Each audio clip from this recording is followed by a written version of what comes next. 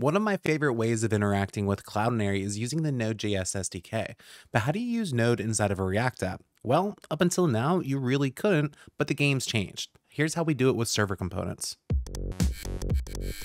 So we're going to use the Node SDK in order to build a little image gallery where we're going to just list out all of the images inside of one of our accounts, where we're going to extend that by giving it the ability to search, such as if I wanted to search space inside of all my images, we can see those results all using the SDK. Now, better yet, we're going to see how we can make a little bit of magic happen using server actions where we can submit that form for the search query and push that through to the server request in order to render those different results based off that search.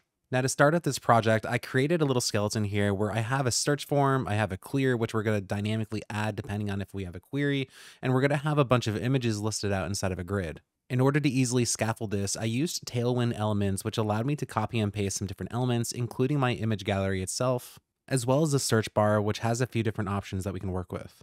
We can see that if we look in the code, I'm going to be working out of page.tsx, which is under the root of the app directory, which is going to be our home page. But we can see that inside of the file, there's really nothing else in here right now except a bunch of HTML and the class names for the Tailwind.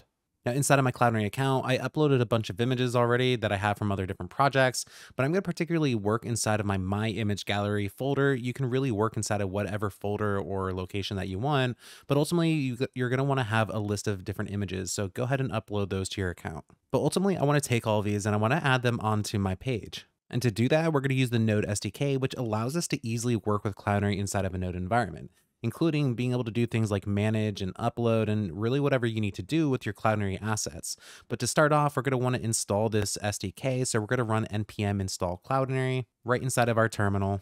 And once it's done, we can spin back up our development server. Where once it's installed, the first thing we want to do is actually configure Cloudinary inside of our project. So I'm going to use this import statement to import v2 as Cloudinary. And I'm going to paste it in right at the top of my project. And then I need to configure my instance of Cloudinary. So I'm going to run cloudinary.config. And then inside, I'm going to want to add my cloud name, my API key, and my API secret. Now, rather than writing these right inside of the configuration, I'm going to store these as environment variables. So inside of the root of my project, I'm going to create a new file called .env.local. And inside, I'm ultimately going to want to create three different variables. I'm going to create my Cloudinary cloud name, my API key, and my API secret. And if we'll notice that I'm appending next public to my cloud name, because later, as we'll see, we want to have that accessible inside of the application, which could also be client side. So we want to make sure that this is available to use throughout the app. But in order to get those values, we can navigate over to our programmable media dashboard. We're going to be able to see our cloud name, our API key, and our API secret. So we can just start copying and pasting these values in, including the cloud name and all the other keys to ultimately make sure we have all of our environment variables set. And once those are set, we can head back into page.tsx where we can configure each of those in order to grab it from the environment variable file. So at this point, we're ready to actually start using the SDK, where we have a couple options for how we get all of our resources, including the admin API, where we can actually hit the resources endpoint, but we're going to actually use the search API because we're going to eventually add a search to this. Now, if we actually go down to the search method, we can see that we can do this by easily running cloudinary.search. We can then execute that command, which we can then use as a promise to get those results. So at the top of my home component, I'm going to set up my results, which is going to be equal to await cloudinary.search.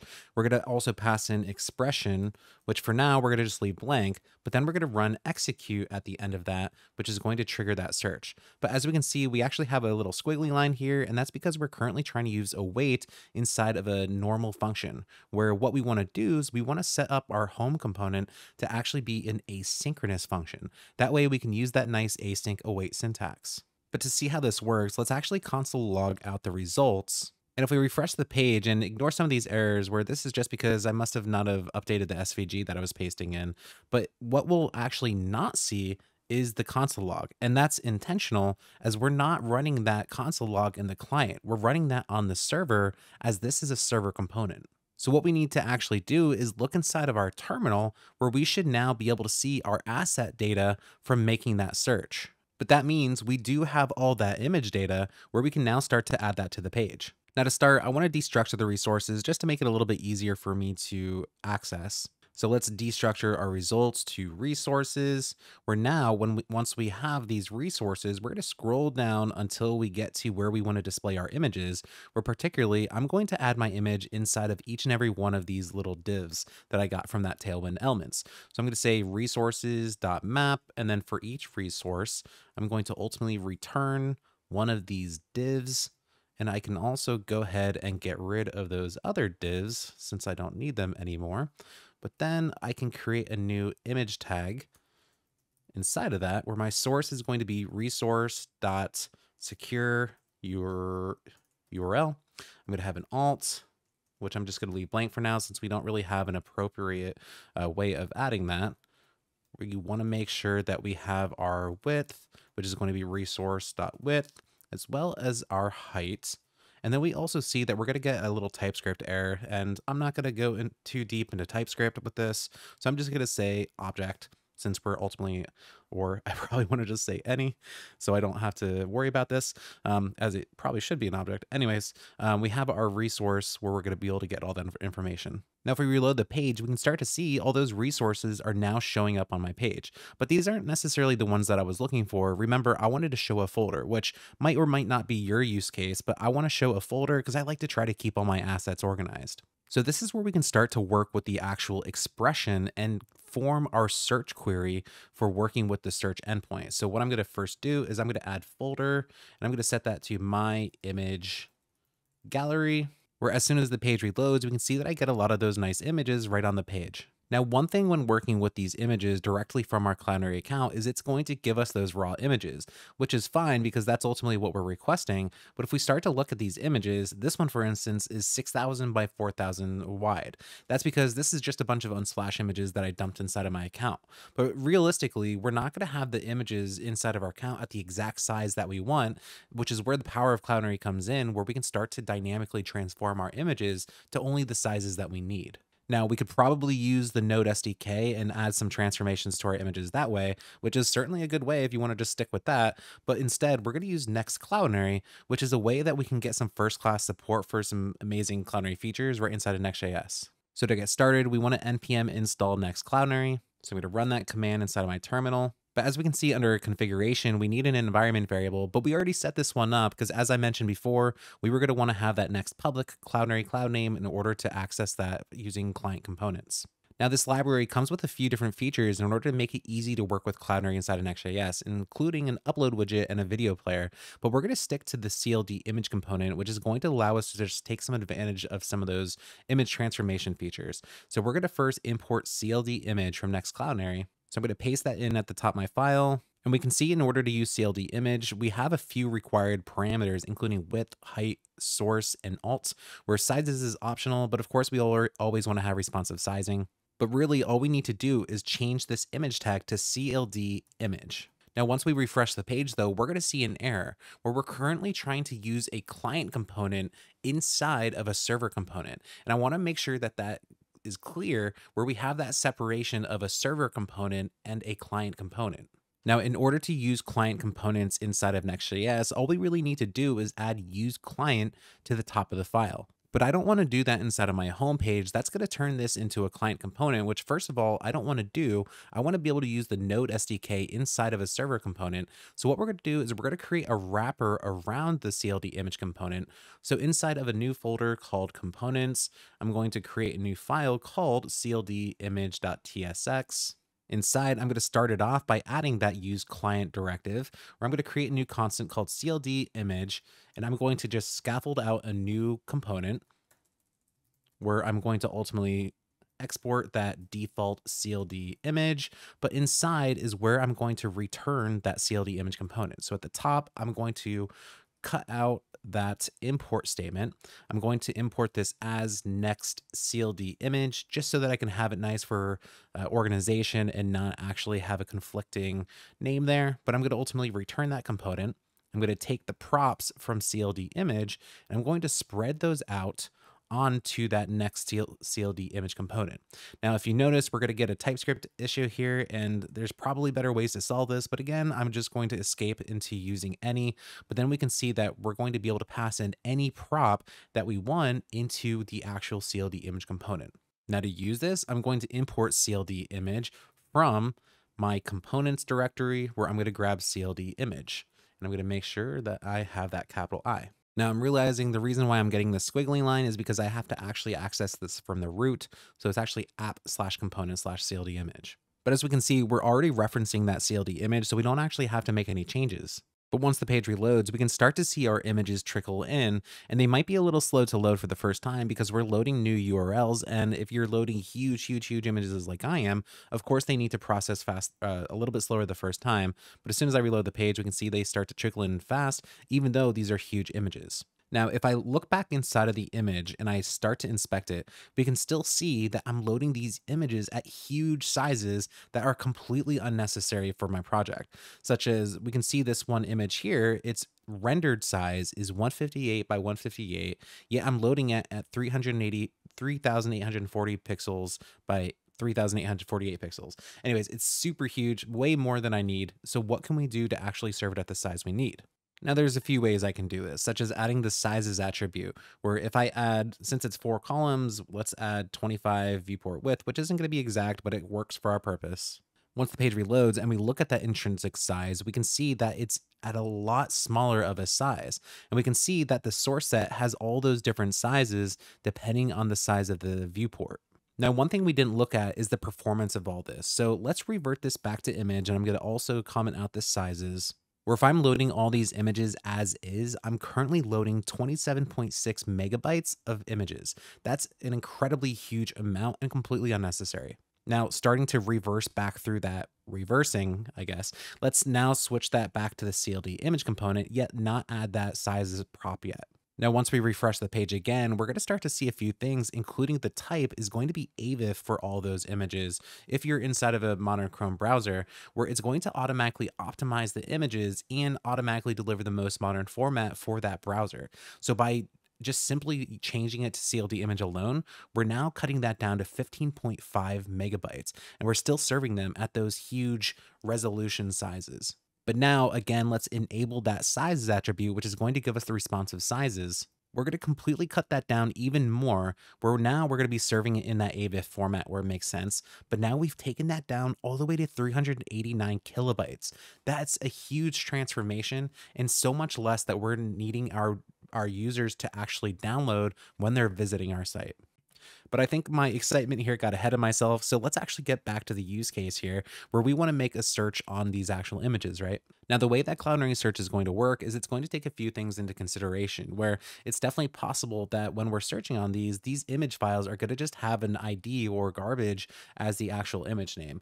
But one thing that I have on all my images is I auto tag them using the Google auto tagging add-on so that I have everything that's included inside of that using AI. Now, if you already have your images inside of Cloudinary, you can always check out this auto tags feature, which you can use the image analysis using that Google auto tagging add-on and apply those for every one of your images. But you can also do this programmatically using the SDK. But now let's actually dive into building that search, where we're going to use Next.js server actions, which is, just to be clear, an alpha feature that's built on top of React actions. But we can see here in this example, we're going to really just define a function. We're going to make sure that we mark it as we're using the server, but then we can use the server methods like the Node SDK in order to make different requests or perform different actions.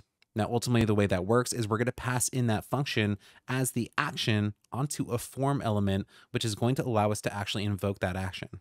Now, inside of my project, the way that I'm going to handle this is I have a form where I have my search query input, and I'm going to add an action to that form, and let's call it search, where then I'm going to create my new async function called search, and inside is where I'm going to perform that search action. Now, I'm not going to actually make that search request inside of search. Instead, what I'm going to do is I'm going to grab the form data from this form.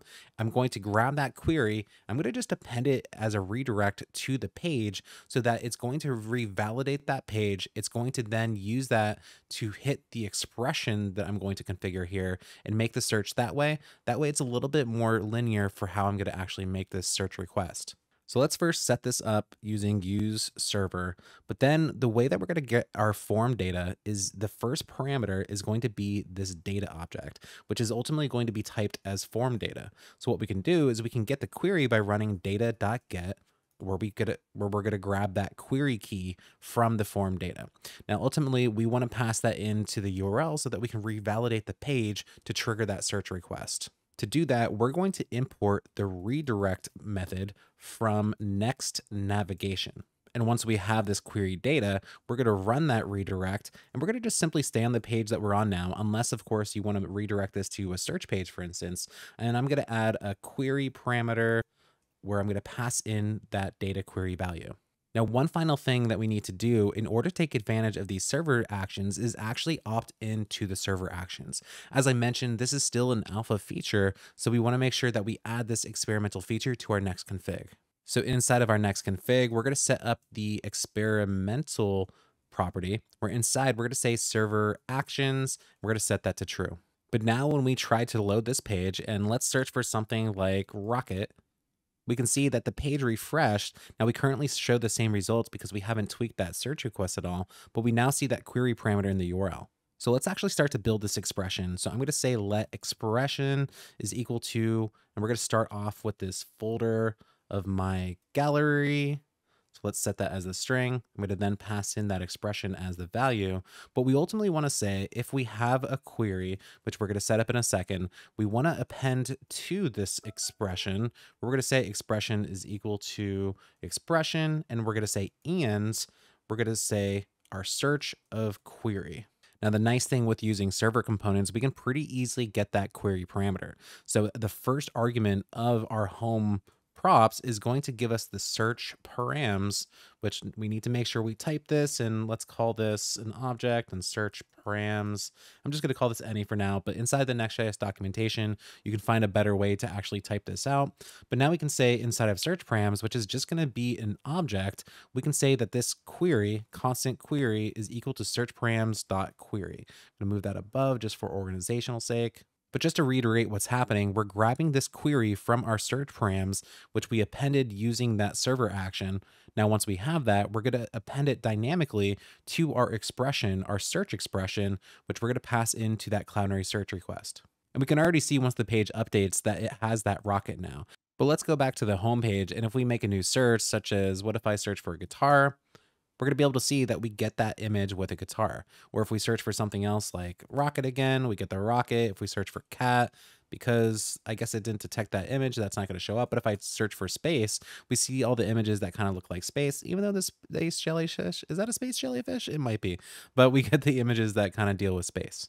Now, another method that we can use for these server actions is the clear, where if we have a query, and only if we have a query, we want to be able to clear that query. So first of all, we're going to take that query and we're going to scroll down, and if we have it, if we have a query, that's the only time we're going to actually show that clear button. But on this form where we hold that clear, we're going to add another action of clear, where I'm going to just duplicate this search one. I'm going to call it clear. But this time we're not going to use that form data. We're just going to simply send it back to that root page. So now once I hit clear, we can see it goes back to the initial page. Now, this is a simple use case of server actions. This might not even be the best use case for using this kind of functionality, but it's a simple way to start to illustrate what's actually happening in that process of using the server actions. And again, I do want to make sure that it's clear that these are an alpha feature, so it's super prone to breakage, but it's fun to start to explore what different APIs that we're going to have available. And ultimately, the fact that now that we have these server components, it's much easier to be able to use different SDKs like the Node SDK for Cloudinary in order to easily grab our assets, manage our assets, or do whatever we want to do inside of that same React environment that we know and love. There's so much functionality to explore in the new app router that I feel like I'm really only scratching the surface. What's your favorite part of the new app router features? Is it server actions? Is it something else? Let me know in the comments. If you want to explore other new app router features, check out my video where I show you how to create a sitemap, an RSS feed, and even a static JSON file using the static route handlers and that first-class sitemap support. And if you like this video, make sure you hit thumbs up, subscribe, and click that little notification bell for future web dev content. Thanks for watching.